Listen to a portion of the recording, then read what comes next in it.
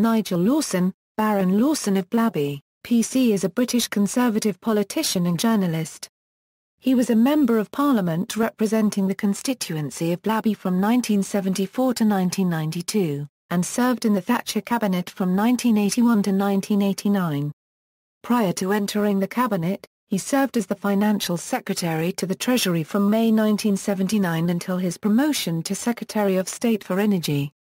He was appointed as Chancellor of the Exchequer in June 1983, and served until his resignation in October 1989.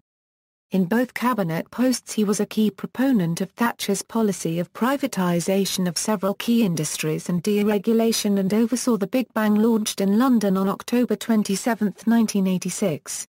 Lawson was a backbencher from 1989 until he retired in 1992, and now sits in the House of Lords. He is the father of Nigella Lawson, a food writer and celebrity cook, and of Dominic Lawson, a journalist. Early life: Lawson was born in 1932 to a wealthy Jewish family living at Hampstead. His father, Ralph Lawson, was the owner of a commodity trading firm in the City of London, while his mother, Joan Eliza Davis, was also from a prosperous family of stockbrokers. His paternal grandfather, Gustav Lawson, a merchant from Itau, changed his name from Lawson to Lawson in 1925, having become a British citizen in 1911. Lawson was educated at Beechwood Park School and Westminster School and Christ Church, Oxford, where he gained a first-class honours degree in philosophy, politics and economics. Lawson carried out his national service as a Royal Navy officer, during which time he commanded a fast patrol boat, HMS Gate Charger. Lawson began his career as a journalist at the Financial Times in 1956, writing the Lexicon column. He progressed to the positions of city editor of the Sunday Telegraph in 1961 and editor of The Spectator. Early political career: Lawson stood unsuccessfully at the 1970 general election for the Eton and Slough seat before becoming Member of Parliament for Blaby in Leicestershire in February 1974, which seat he held until retiring at the 1992 general election. While in opposition, Lawson coordinated tactics with rebellious government backbenchers Jeff Rooker and Audrey Wise to secure legislation providing for the automatic indexation of tax thresholds to prevent the tax burden being increased by inflation. In government: Financial Secretary to the Treasury. On the election of Margaret Thatcher's government, Lawson was appointed to the post of Financial Secretary to the Treasury. Although this is the fourth-ranking political position in the UK Treasury, Lawson's energy in office was reflected in such measures as the ending of unofficial state controls on mortgage lending, the abolition of exchange controls in October 1979 and the publication of the medium-term financial strategy. This document set the course for both the monetary and fiscal sides of the new government's economic policy, though the extent to which the subsequent trajectory of policy and outcome matched that projected is still a matter for debate. Secretary of State for Energy. In the cabinet reshuffle of September 1981, Lawson was promoted to the position of Secretary of State for Energy. In this role his most significant action was to prepare for what he saw as an inevitable full-scale strike in the coal industry over the closure of pits whose uneconomic operation accounted for the coal industry's business losses and consequent requirement for state subsidy. He was a key proponent of the Thatcher government's privatisation policy. During his tenure at the Department of Energy he set the course for the later privatisations of the gas and electricity industries, and on his return to the Treasury he worked closely with the Department of Trade and Industry in privatising British Airways, British Telecom, and British Gas. Chancellor of the Exchequer. After the government's re-election in 1983, Lawson was appointed Chancellor of the Exchequer in succession to Geoffrey Howe. The early years of Lawson's chancellorship were associated with tax reform. The 1984 budget reformed corporate taxes by a combination of reduced rates and reduced allowances. The 1985 budget continued the trend of shifting from direct to indirect taxes by reducing national insurance contributions for the lower paid while extending the base of value-added tax. During these 2 years Lawson's public image remained low-key, but from the 1986 budget, his stock rose as unemployment began to fall from the middle of 1986. Lawson also changed the budget deficit from a £10.5 billion in 1983 to a budget surplus of a £3.9 billion in 1988 and a £4.1 billion in 1989, the year of his resignation. During his tenure the rate of taxation also came down. The basic rate was reduced from 30% in 1983 to 25% by 1988. The top rate of tax also came down from 60% to 40% in 1988 and the four other higher rates were removed, leaving a system of personal taxation in which there was no rate anywhere in excess of 40%. In 1986 the City of London's financial markets were deregulated in the so-called Big Bang. In an interview in 2010 Nigel Lawson said that an unintended consequence of the Big Bang was the financial crisis of 2007 to 2008. The trajectory taken by the UK economy from this point on is typically described as the Lawson boom by analogy with the phrase the Barber boom, which describes an earlier period of rapid expansion under the tenure as Chancellor of Anthony Barber and the Conservative government of Prime Minister Heath. Critics of Lawson assert that a combination of the abandonment of monetarism, the adoption of a de facto exchange rate target of 3 Deutsche Marks to the pound, and excessive fiscal laxity unleashed an inflationary spiral. Lawson, in his own defense, attributes the boom largely to the effects of various measures of financial deregulation. Insofar as Lawson acknowledges policy errors, he attributes them to a failure to raise interest rates during 1986 and considers that had Margaret Thatcher not vetoed the UK join the European exchange rate mechanism in November 1985 it might have been possible to adjust to these beneficial changes in the arena of microeconomics with less macroeconomic turbulence. Lawson also ascribes the difficulty of conducting monetary policy to Goodhart's law. His tax cuts, beginning in 1986, resulted in the Lawson boom of the British economy, which had halved unemployment from more than 3 million by the end of 1989. However, this led to a rise in inflation from 3% to more than 8% during 1988, which resulted in interest rates doubling to 15% in the space of 18 months, and remaining high in spite of the 1990–1992 recession which saw unemployment rise nearly as high as the levels seen before the boom began. Lawson opposed the introduction of the community charge as a replacement for the previous rating system for the local financing element of local government revenue. His dissent was confined to deliberations within the Cabinet, where he found few allies and where he was overruled by the Prime Minister and by the ministerial team of the department responsible. The issue of exchange rate mechanism membership continued to fester between Lawson and Thatcher and was exacerbated by the re-employment by Thatcher of Sir Alan Walters as personal economic advisor. Lawson's conduct of policy had become a struggle to maintain credibility once the August 1988 trade deficit revealed the strength of the expansion of domestic demand. As orthodox monetarists, Lawson and Thatcher agreed to a steady rise in interest rates to restrain demand, but this had the effect of inflating the headline inflation figure. Resignation. After a further year in office in these circumstances Lawson felt that public articulation of differences between an exchange rate monetarist, as he had become, and the views of Walters were making his job impossible and he resigned. He was succeeded in the office of Chancellor by John Major. Lawson's tenure as Chancellor of the Exchequer was longer than that of any of his predecessors since David Lloyd George, who served from 1908 to 1915. This was subsequently passed by Labour's Gordon Brown. Retirement. After retiring from frontbench politics, Lawson decided, on his doctor's advice, to tackle his weight problem. He is 5 feet 10 inches tall. He lost 5 stone from 17 stone, or 238 pounds to 12 stone, or 168 pounds a year in a matter of a few months, dramatically changing his appearance, and went on to publish the best-selling The Nigel Lawson Diet book. On July 1, 1992 he was given a life peerage as Baron Lawson of Blaby, of Newnham in the county of Northamptonshire.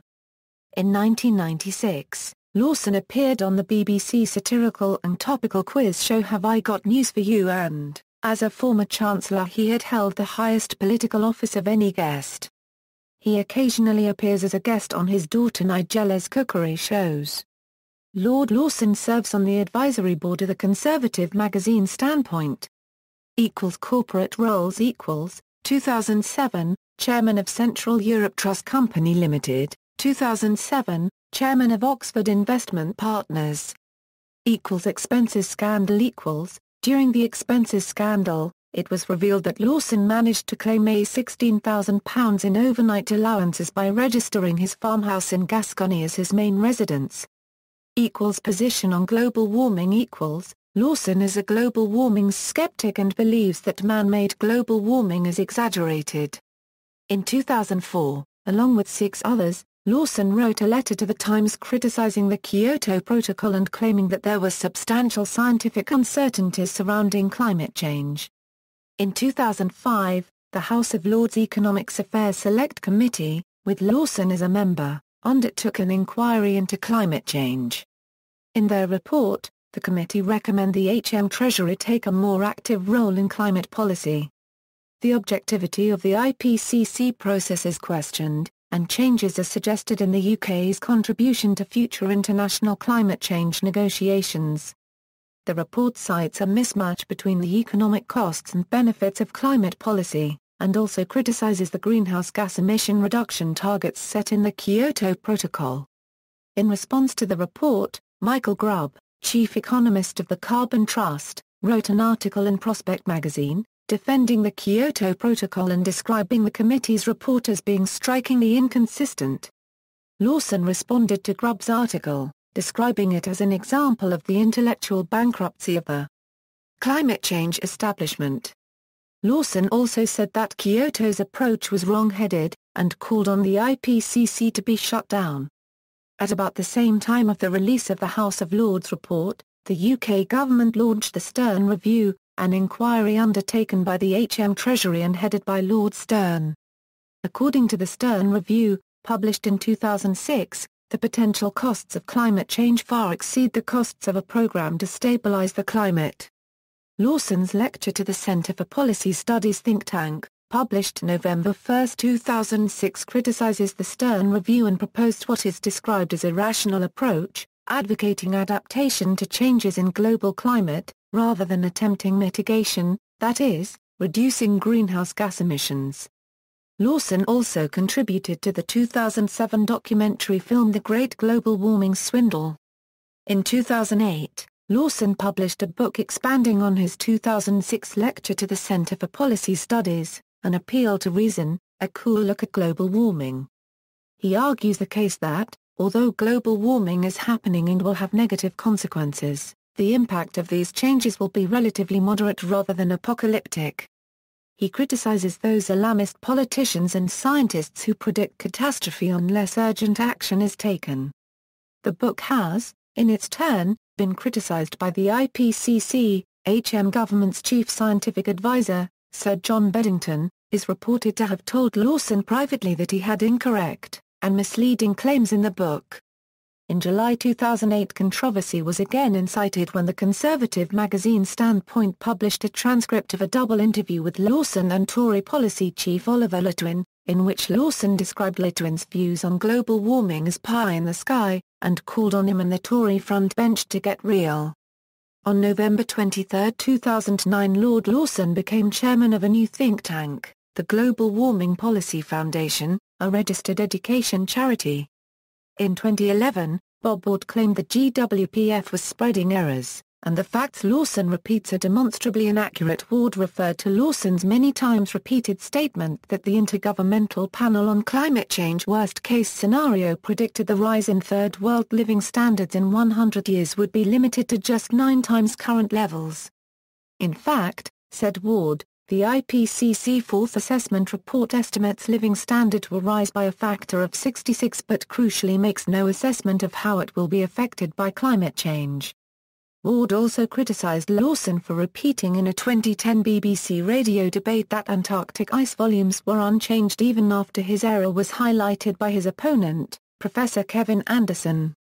According to Ward, Lawson provided no evidence to back his claim, which is contrary to satellite measurements, and he similarly incorrectly implied that the correlation between CO2 and sea levels was uncertain, as sea levels were rising more slowly since 1950 than before it.